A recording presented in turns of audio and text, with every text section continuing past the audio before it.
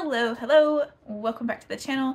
And went book shopping this weekend for my birthday, and I got some stuff. So I didn't want anything specifically, you know, big or anything for my birthday. I just wanted to go book shopping with my husband, and so that's what we did. He bought me some stuff, I bought myself some stuff, and I'm going to insert a little like vloggy moment B-roll clip here, a few of them really, of us shopping. You will see him and having a good time, and then at the end of that I will actually go through the books that I got and my thoughts. I'm excited about a lot of these, so I will show you what I got for my birthday.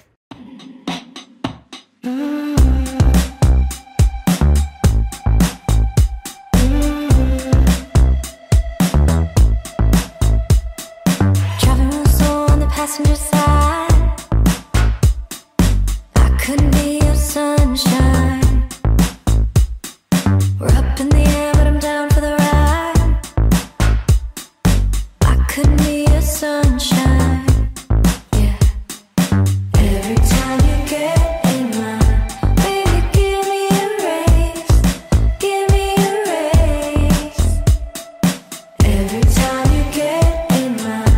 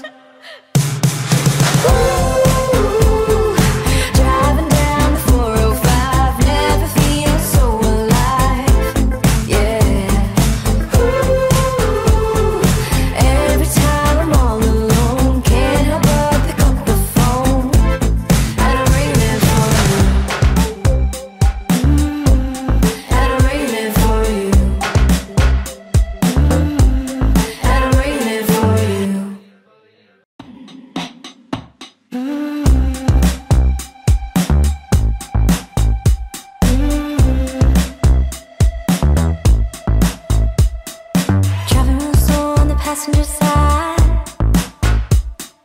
I couldn't be your sunshine. We're up in the air, but I'm down for the ride. I couldn't be your sunshine. Yeah. Every time you get in line, baby, give me a raise. Give me a raise. Every time you get in line,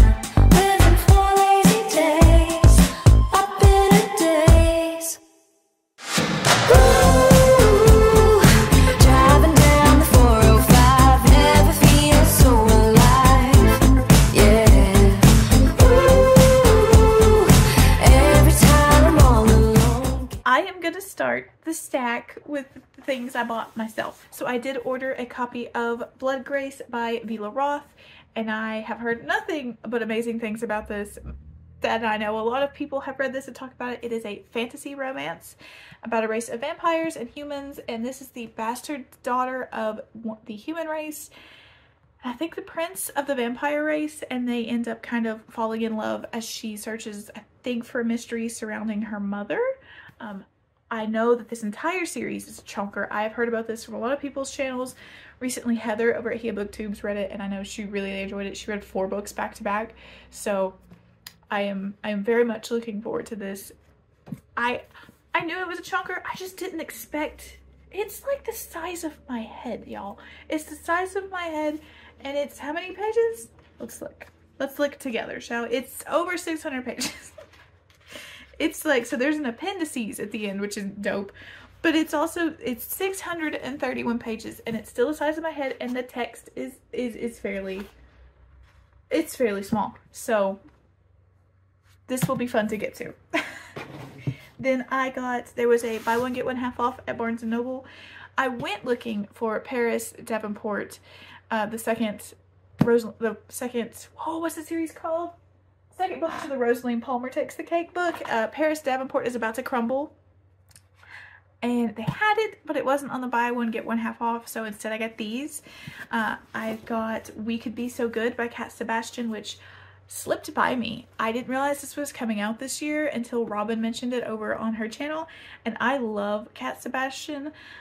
Once upon a time, I had managed to keep up with her backlist, and now I'm quite a few books behind. I need to fix that. This is definitely one that I will read very soon because I do love her work so much.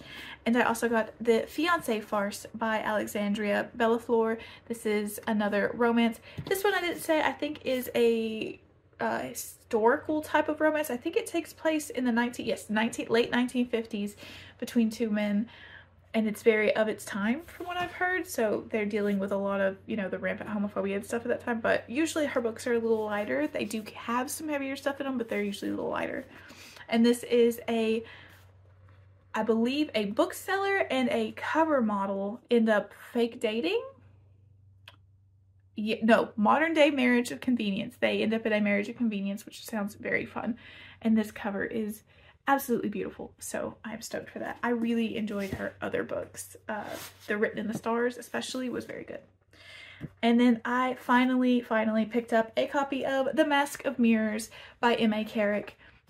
This one I am very excited for. I have heard many good things. All I remember is a con artist who was trying to make her way into this big political family. I think it's to take care of her sister. And it is dense and very political. There is lots of behind the back sort of workings, that sort of stuff. And again, this is what Heather at booktube read recently and loved. And it's been on my TBR for a very long time. I just hadn't ever pulled the trigger. And after hearing her talk about it, I went and I was looking at used copies. And this one was super cheap. I think I got it. I had some Pango bucks, so I think I ended up paying like $2 for this. And this is almost new. It's not even a remainder, so that was a score for me. And then the stack that my husband got me, like I said, a lot of these are bargain books, so I didn't get a whole lot of big name things, just stuff I'm really interested in. I got the Small Spaces series. I have read the first one. These are by Catherine Arden. These are middle grade horror. These were buy 2 get 1 free. So I got the first 3 books. The 4th book is not out in paperback yet. I think there is a clip of me showing the 4th book to my husband in the B-roll. He hates clowns. He hates clowns. And I was showing him the cover. He was not on board. He wants, I think, to read at least this one with me again, or reread it with me. He's not sold on the clown one yet. I'll get in there. But this one I think is a trapped in a snowstorm story, and this one is going to scare me because I have a fear of dark water. I don't want to know what this one's about. I'll just read it and find out because, again, fear of dark water. Not a clown. So I'm very excited about the 4th one, which is Empty Smiles, which looks terrifying. I'll see if I can put a picture up here. I'm stoked for these. I'll probably read these, or at least one of these, during Summerween, which is next week. Or this week, depending on when this goes up. He always picks out a book for me for my birthday if we do book shopping. We've done it a couple of times in the past, and this time he picked out Tombland, which is a Shard Lake novel by C.J. Sansom. Don't know much about this. It's a historical mystery about, I think it's something to do with some like graveyards or something. I don't know. I like detective stories a lot, but I don't read a lot of them because a lot of the detective stories that are coming out more recently are seemingly thrillers. I'm not very on the nose, like aware of what's going on with detective stories. This sounds kind of up my street though. I love Sherlock Holmesian kind of detectives, and I've heard that this is a very good historical series to do with that, but that's all I know about it. I don't know anything about this one specific, but he liked the sound of it and said I should try it, and I do believe I can read these out of order, so I will give it a shot. Another bargain section find was Dragon Riders of Pern. This is Dragon's Code by G.G. McCaffrey. I grew up reading the Dragon Riders of Pern, and I know it doesn't hold up well now, but I read those books almost religiously. I read the first 3 books at least 4 or 5 times, and then the Dragon Singer trilogy I have read an innumerable amount of times. So I love the Dragon Riders of Pern, mostly for nostalgia, but this is a very recent release, and this is her daughter. She has passed away, and her husband, or not her husband, but her son was writing the books, and I believe this is her daughter, and this is a more recent one. This is 2018, so it's not as recent as I thought, but this is a more recent release. I think this is the first one that Gigi wrote. I thought I would try it. I would like to revisit Pern. Don't know much about this one. Nothing, really. As long as it's got dragons and dragon riders in it, I'm game to try it. That is my #1 buzzword, is dragons. So let's see. Oh, I also almost forgot. This one is one that I bought myself. I bought myself a copy of Kushal's Dart, which is going to be a reread for me. The Cassiel's book, I can't remember the name of it. There's a new book coming out, which is basically this book, but from another perspective. It's coming out this month, or it has come out. And I want to finally reread and finish this series, and these new covers are very pretty. It's basically the artwork from the old cover, just reformatted with new like filigree and stuff. So I will pick this up fairly soon. It's, like I said, it'll probably be the 3rd time I've read this. Yes, it'll be the 3rd time I've read this. Never actually finished the series though, sadly. So hopefully I will finish it. We'll go ahead and talk about 2 other old-time favorite authors. So Mercedes Lackey, I'm pretty sure I have mentioned her before on the channel. I got book 1 and 2 of The Family Spies. These were $6, so I wanted to dive in. So this is The Hills Have Spies and I Spy. These punny titles, this is great. But this is about a family of Herald spies and their escapades. This follows, I believe, the father and the son, and this follows the mother and daughter as they go on separate missions. And the 3rd book, which is called Spy and Spy Again, or Spy, Spy Again, I believe has the family come together. Lackey's books are almost always in trilogies, so if I enjoy these, which I'm sure I will, her books are very quick and fun reads, I will pick up the 3rd one and finish this out. I am trying to get back to the Valdemar world. I haven't read it since I was a teen, and they're writing more in that world, she is, so I want to return. I think, yes, I was gonna say, some of them she sometimes writes with her husband, but those are just Mercedes books. I got One Don May. I got Remnants of Filth. This is the 1st volume by Rubao Bushiru. Probably butchered that, and I am sorry. This, I know I have been warned, is kind of intense, much like Husky and his White Cat was. This one's supposed to be a little bit more intense, and I believe this takes place in the same world as Husky and his White Cat, so I'm extremely excited. I believe this has some of the same characters. We have repeating characters in this from Husky, so this will be, I will read this quickly and put it on the shelf up there with Husky, which is right there with the white book. Excited for that. I picked up a physical copy of Boyfriend Material. I don't know if I've read this. I say that because there is also the, what's their name? Casey McQuiston has Red, White, and Royal Blue. And I don't remember if I read this one or Red, White, and Royal Blue. So I'm going to read this again. It can't be bad. It's Alexis Hall. He's almost never been wrong for me. So I'm going to read this, and then Husband Material, and I have the 3rd book, which is kind of a spinoff on ARC, and I will read that afterwards. His books are always very, very quick reads, so I picked up a physical copy to read for that reason. And the final book I got is my first Olivia Blake, One for My Enemy. I got the regular edition. I saw the Barnes & Noble edition, but the only reason that I was interested in that one, besides the fact that it's black and that's my favorite color, is that I thought it had the artwork exclusive to it, but it does not. So the artwork is in this edition. Well, I got this one at Target. This one edition as well. So there was that family and that family. So one of my buzzwords for books is Baba Yaga. If you tell me a book has something to do with Baba Yaga, I am going to be interested. And this has something to do, I think it's two warring witches, warlocks families. Two rival witch families fight to maintain control of their respective criminal empires. And one of the families is descendant from Baba Yaga, the other from Koschei the Deathless. I'm sure I said that name wrong. And that sounds very good.